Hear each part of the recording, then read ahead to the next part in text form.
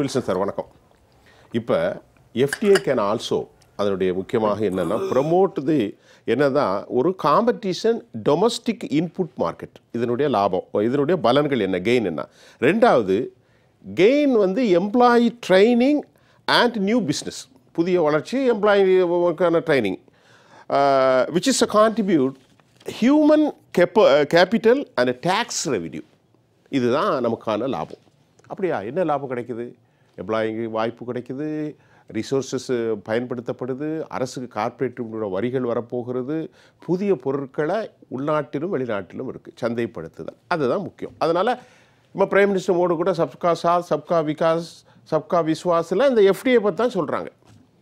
நீங்கள் இப்போ சொல்லுங்கள், தமிழ்நாடு அரசினுடைய இந்த ரெசிப்ரோகேஷன், அதாவது புரிந்துணர்வு ஒப்பந்தம், பரஸ்பரம் உட்காந்து பேசுகிறது, இதெல்லாம் பார்க்குறதுக்கு ஒரு நல்லா தான் இருக்குது. இதை உங்கள்ட பார்வையில் இன்றைக்கி நடந்த அந்த 5.5 லட்சம் கோடி இதை பற்றி எப்படி பார்க்குறீங்க? இல்லை, உலக முதலீட்டாளர்கள் மாநாடு 2024 தமிழ்நாட்டிற்கு என்ன பலன் கிடைக்கும், அதுதான் நம்ம தலைப்பு. இப்போ ஃபாரின் டைரக்ட் இன்வெஸ்ட்மெண்ட்டில் நீங்கள் சொன்ன மாதிரி டேக்ஸ் ரெவென்யூ நம்மளுக்கு கிடைக்கும், ஒரு லாபம். Employment opportunity for the youth, இந்த ரெண்டு தான். இந்த ரெண்டு மெயின் ஃபேக்டர் எக்கனாமிக்கல் க்ரோத்துக்கு. இந்த ரெண்டு மெயின் ஃபேக்டர். ஆனால் எந்த விஷயத்தில் ஃபாரின் டைரக்ட் இன்வெஸ்ட்மெண்ட் தேவை அப்படின்றதுல தமிழ்நாடும் விழிப்புணர்வோடு இருக்கணும், இந்தியாவும் விழிப்புணர்வோடு இருக்கணும். அதுதான் எந்தெந்த ஆஸ்பெக்டில் தேவை, எந்த அளவுக்கு செக்யூரிட்டியோடு அது தேவை அப்படின்றது தான். அதாவது நீங்கள் ரெண்டு சொன்னீங்க, டேக்ஸ் பெனிஃபிட் சொன்னீங்க. டாக்ஸ் பெனிஃபிட் என்றைக்கு அந்த கம்பெனி அவன் மூடுறானோ அந்த டாக்ஸ் பெனிஃபிட் இல்ல. இப்போ ஃபாக்ஸ்கான் போயிட்டு ஃபோர்டு போயிட்டு. ஆமாம். இன்னொன்று, இப்போ நம்ம சுப்பிரமணியம் சொன்ன மாதிரி டாக்ஸ் பெனிஃபிட் ஒரு செக்டாரில் லாஸ் ஆகி இன்னொரு செக்டாரில் பலன் கொடுக்கும். கரெக்ட். ஒரு அடுப்பை அணைச்சி இன்னொரு அடுப்பை பற்ற வைக்கிற மாதிரி, அது கஷ்டம். எம்ப்ளாய்மெண்ட் ஆப்பர்ச்சுனிட்டி இன்னொன்று. Employment opportunity without job security is also dangerous. Very good. இதுவும் இருக்குது. அப்போ என்னன்னா, ரெண்டு அடிப்படை விஷயம். நம்மளுடைய பாரம்பரியம், நம்மளுடைய தமிழ்நாட்டு இந்தியாவின் மண் சார்ந்த விஷயம் உணவு உற்பத்தி, அடுத்தது ஜவுளி உற்பத்தி, நெசவு தொழில். ரைட். இந்த இரண்டு உற்பத்தியும் இந்தியாவில் மிகவும் வல்லமை மிக்க உற்பத்தி. Very good. இந்த இரண்டு உற்பத்தியிலையும் கான்சென்ட்ரேட் பண்ணாத வெறும் ஃபாரின் டைரக்ட் இன்வெஸ்ட்மெண்ட் அப்படின்றது அதுவும் சர்வீஸ் செக்டர் இன்வெஸ்ட்மெண்ட் இருந்தது, டெம்பரரி வளர்ச்சிக்கு தான் உதவும் மொழிய, நிலையான வளர்ச்சிக்கு உதவாது அப்படின்றது தான். இந்த ரெண்டு முக்கியம். உணவு உற்பத்தியும் இன்றைக்கு பார்த்தீங்கன்னா, உணவு உற்பத்தியும் நெசவு உற்பத்தியும் யார்கிட்ட போகுதுன்னா, படிக்காதவர்கள் அந்த தொழிலை செய்வார்கள்ன்ற எண்ணத்தை ஏற்படுத்துது. நான் ஒரு விவசாயி, என் மகன் நல்லா படிச்சிட்டானா அவன் ஏசி ரூம்ல உட்காரணும். நான் ஒரு நெசவாளி, என் மகனை நல்லா படிக்க வச்சு வேற வேலை வாங்கணும். Sir, IT sector Vincent, agriculture, அதாவது என்ன படித்தாலும் ஒரு ஐடியில் போனால் அதுக்கு ஒரு மதிப்பு. அதுதான் அது ஒரு அந்த மாயையை தகர்க்க வேண்டிய பொறுப்பு அரசாங்கங்களுக்கு இருக்கு. அரசாங்கம் தான் டாக்டரேட் படிச்சானா அவன் விஞ்ஞானத்தில் வளர்ச்சி அடைஞ்சு விவசாயத்தை செய்வான் அப்படின்ற நிலைமையை உருவாக்கணும். அவ்வளவுதான். விவசாயம் படித்தவர்கள் செய்யக்கூடிய வேலை, நெசவு என்பது படித்தவர்கள் செய்யக்கூடிய வேலை அப்படின்ற நிலைமையை அரசாங்கம் உருவாக்கணும்னா அது இரண்டையும் லாபகரமான தொழிலாக அரசாங்கம் உத்தரவாதம் கொடுக்கணும். இது முதல் விஷயம். இரண்டாவது விஷயம், நீங்கள் சொன்ன மாதிரி ப்ரொடக்ஷன் செக்டர் அப்படின்னா, இப்போ தமிழ்நாட்டில் இருக்குது. நீங்கள் உற்பத்தி சர்வீஸ் செக்டரை விட்டுட்டு ப்ரொடக்ஷன் செக்டருக்கே போகிறீங்க. இப்போ ஆட்டோமொபைல்லேருந்து, தோல் தொழில்துறையிலேருந்து, செமிகண்டக்டர்லேருந்து நம்ம கொண்டு வரோம். நம்ம வெளிநாட்டு முதலீடு நம்ம கொண்டு வரோம். ஆனால் எதில் கொண்டு வரணும்னா, தமிழ்நாட்டு மக்களுக்கு உள்நாட்டு உற்பத்தியை எந்தெந்த தொழில் செய்கிறாங்களோ அந்த தொழில் இல்லாத துறைகளை கொண்டு வரணும். சரி. இப்போ சொன்னார், ஆட்டோமொபைல் தொழிலில் எத்தனை மோட்டார் கம்பெனி மூடுற நிலைமையில் இருக்குது. அப்போ நீங்கள் புது மோட்டார் கம்பெனியை கொண்டு என்ன பிரயோஜனம் அப்படின்ற நிலைமையும் நம்ம பார்க்கணும். எந்தெந்த செக்டாரு தமிழ்நாட்டுக்கு விழிப்புணர்வு இல்லை, தமிழ்நாட்டு இளைஞர்கள்ட்ட அந்த தொழில் வளம் இல்லையோ அந்த தொழில் வளம் இந்தியாவிற்குள் வர வேண்டும், தமிழ்நாட்டிற்குள் வர வேண்டும். இது முதல் ஆஸ்பெக்ட். வில்சன், இப்போ நீங்கள் கேட்டதுக்கு ஒரு சின்ன குறிப்பு தான். அவங்க இந்தியாவுடைய மார்க்கெட்டை மட்டும் சந்தைப்படுத்தலை, ஃபாரினுடைய மார்க்கெட்டை இங்கேருந்து எடுத்து ஃபோர்ட் மூலம் வெளிநாட்டு கொண்டு போகிறாங்க. இந்தியாவில் சில சதவீதம், நீங்கள் சொன்னீங்க இல்லையா, முழுமையாக இந்தியாவில் சொல்லலை, எம்எஸ்எம்இ இந்த கார்பரேட்டுகள் மீதி உள்ளதை வெளிநாடுகளுக்கு கொண்டு போயிடுறாங்க. சொல்லுங்க.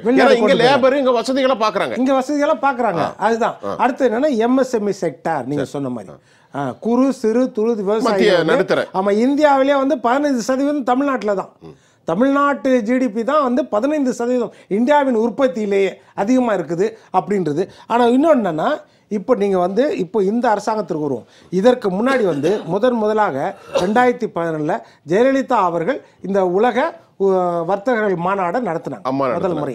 ஆமாம், அவங்க நடத்தும் போது 2.42 லட்சம் கோடி 98 புரிந்துணர்வு ஒப்பந்தம். நீங்கள் புரிந்துணர்வு ஒப்பந்தம் வேலை வாய்ப்பை கொடுத்துருமா, புரிந்துணர்வு ஒப்பந்தம் வருமானத்தை தேடி கொடுத்துருமா, புரிந்துணர்வு ஒப்பந்தம் பொருளாதாரத்தை முன்னேற்றுமான்னு கேட்டீங்க. அது முன்னேற்றாது. சரி, அது வந்து வெளிப்படுத்துறதுக்கு தான் சரி. அதற்கு பிறகு அந்த 98 புரிந்துணர்வு ஒப்பந்தங்களில் எவையெல்லாம் நிறைவேற்றி இருக்கிறது என்று அதிமுக ஆட்சியில் வெள்ளை அறிக்கை கொடுக்கப்பட்டது. எப்படின்னா 98 திட்டங்களில் 44 திட்டங்கள் வணிக உற்பத்தியை துவக்கிவிட்டன, 27 திட்டங்கள் பல்வேறு செயல்பாடுகள் நிலையில் இருக்கிறதுன்னு chain Gobain, Samsung, Apollo tyres, MRF, TVS Motors விரிவாக்கம், ஏஎம்வே, Microsoft, CEAT tyre, Hosur Tata electronics, lotus footwear, இது எல்லாமே வந்து வெளிப்படைத்தன்மையோடு ஜெயலலிதா அம்மா ஆட்சியில் போட்ட ஒப்பந்தங்கள் வெளிப்படைத்தன்மையோடு காட்டப்பட்டது. இதையெல்லாம் தயாரித்து விட்டார்கள். கிட்டத்தட்ட 70% மேல 72% உற்பத்தியை பெருக்கியாச்சுன்னு காட்டி, இதைத்தான் நம்ம எதிர்பார்க்கிறோம். நம்ம ஸ்டாலினை வரவேற்கிறோம். அதாவது வெளிநாட்டு முதலீடை கொண்டு வரீங்களா, சந்தோஷம், வரவேற்கிறோம். 50,000 சில்லற கோடி இன்றைக்கு வந்திருக்குது. அது 5.5 லட்சம் கோடி இருந்தாலும் சரி, அதை வரவேற்கிறோம், புரிந்துடும். ஆனால் வாட் இஸ் த ரிசல்ட்? அதுதான் அந்த ரிசல்ட். இப்போ அதைத்தான் நான் என்ன சொல்ல வரேன்னா, கடந்த காலங்களில் 24 மார்ச் 2022, 1.5-2 வருஷத்துக்கு முன்னாடி ஸ்டாலின் அவர்கள் துபாய் பயணம் மேற்கொண்டார். துபாய்க்கு போனார், ஐக்கிய அரபு எமிரேட்டுக்கு போனார். அப்போ போனப்போ அவர் சொன்ன வெளியிட்ட அறிக்கை வந்து 6,100 கோடி ஒப்பந்தம், 14,700 பேருக்கு வேலை. அதில் அவங்க கொடுத்தது வந்து நோபல் ஸ்டீல் நிறுவனம், ஒயிட் ஹவுஸ் நிறுவனம், டிரான்ஸ்வேர்ல்டு நிறுவனம், அப்புறம் டிஎம் ஹெல்த் கேரு, ஷெராப் குழுமம், லூலு மால். 2022 மார்ச்சில் துபாய் பயணம் மேற்கொண்டதில் இந்த புரிந்துணர்வு ஒப்பந்தம்லாம் போட்டாங்க. இதில் எத்தனை வந்து ரிசல்ட் ஆயிடுச்சு, எத்தனை தொழிற்சாலைகள் உற்பத்தியை பெருக்கி விட்டன, எத்தனை தொழிற்சாலைகள் எவ்வளவு பேருக்கு தமிழ்நாட்டில் வேலை கிடைத்தது. முதலமைச்சர் போனாரு, ஜப்பானுக்கு போனாரு, துபாய். இதை வந்து வெள்ளை அறிக்கையாக கொடுக்கணும், மக்கள் மத்தியில் கொடுக்கணும், இல்லைன்னா சட்டமன்றத்திலேயாவது இதை சொல்லணும். இது ஒரு பக்கம். இன்னொரு பக்கம் இந்த விஷயத்தில் லூலு மாலுக்கு 3,100 கோடி சொன்னீங்க. ஆனால் லூலு மால் வந்து it is not a production sector. ஆமாம், இட் இஸ் அ ட்ரேடிங். ஆமா, வெறும் வர்த்தகம், ட்ரேடிங் செக்டர். மேனுஃபேக்சரிங் ட்ரேட் பண்றதா. அவங்க வந்து மால் தான் கட்ட போறாங்க. அதனால என்னன்னா, அதுல பெரிய அளவுல வேலை வாய்ப்புகள் இருக்கு. நம்மளுடைய சிறு குறு தொழிலாளர்கள், நம்மளுடைய வர்த்தகர்கள், இவர்களுக்கு மிகப்பெரிய பாதிப்பை ஏற்படுத்தக்கூடியது. எப்படி கடந்த காலங்கள்ல இப்போ 299வது வாக்குறுதி, தேர்தல் வாக்குறுதியா ஸ்டாலின் அவர்கள் கையெழுத்து போட்டு கொடுத்த வாக்குறுதி 299.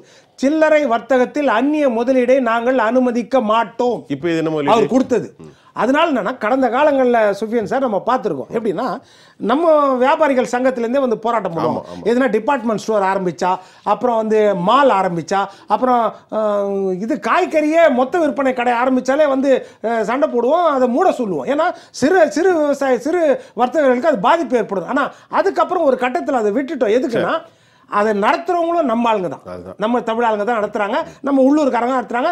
அதனால் அது ஒரு நெருடலோட தான் அனுமதித்தோம். இப்போ வெளிநாட்டு முதலீடை கொண்டு வரலாமா ஸ்டாலின் அவர்கள்? இந்த லூலு மால் இப்போ கோயம்புத்தூரில் வந்துருச்சு, ஒருவேளை கோயம்பேட்டில் கூட அது கொண்டு வரலாமான்னு ஒரு எண்ணம் இருக்குது. இது ஒரு நெருடல். ஆனால் அது ஒரு கேள்வி. இங்கேருந்து நாம் முந்தானத்து அம்மையார் சசிகலா அவர்களுடைய அறிக்கையோடு கிளாம்பாக்கம் குறித்து ஆழமாக பேசுகிறோம். இப்போ நீங்கள் ஒரு பாயிண்ட் தெரியும், கோயம்பேட்டில் லூலு வருதா அப்படிங்கிற கேள்விக்குறி வருது. ஏன்னா அதுதான் அவசர அவசரமாக கிளம்பாக்கத்தை ஆரம்பித்தாங்க. அங்கே எந்த ஒரு ஃபெசிலிட்டிஸும் இல்லாமல்.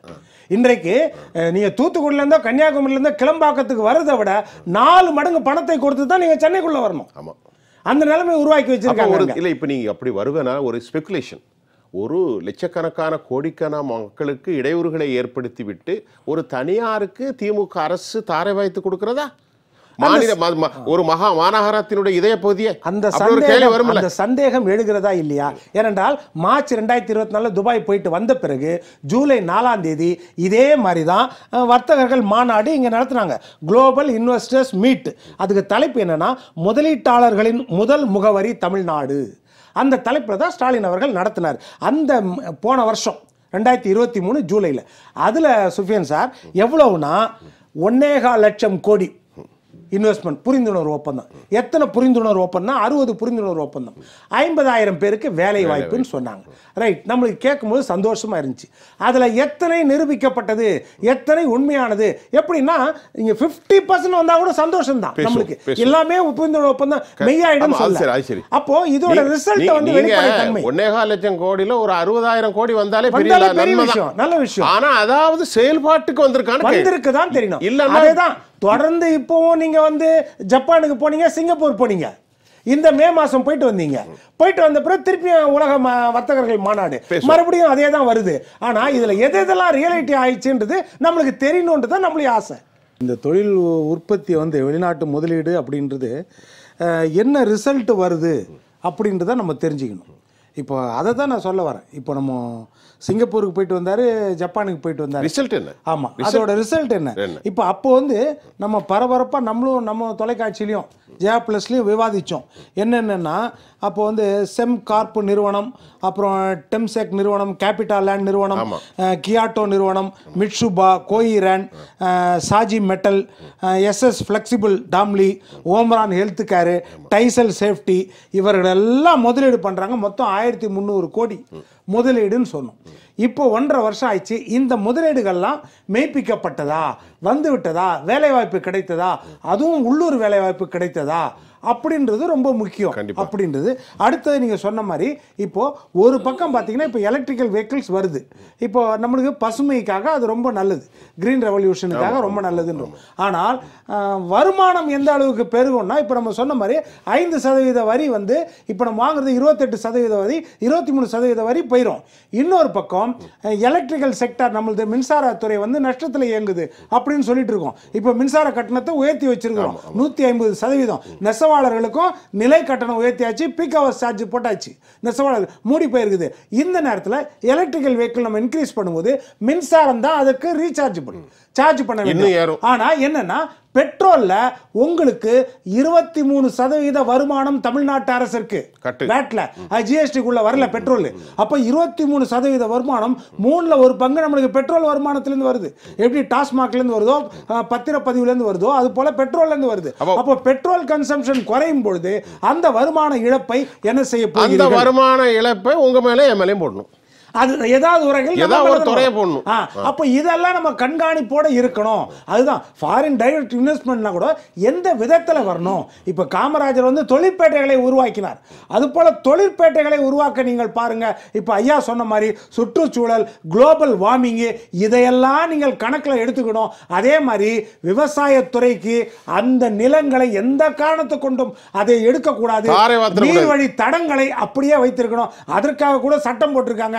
எப்படின்னா பொதுத்துறை நிறுவனங்களுக்கு தேவை என்றால், பள்ளிக்கூடங்களுக்கு தேவை என்றால் வனத்திலேயே இடங்கள் கொடுக்கலாம், நீர்வழி தடங்கள் இருக்கிற இடத்துலையும் கொடுக்கலான்னு போன தடவை வந்து நம்ம தமிழ்நாட்டு அரசாங்கம் ஒரு சட்டத்தை போட்டது. அதற்கு கூட மிகப்பெரிய எதிர்ப்பு வந்துச்சு.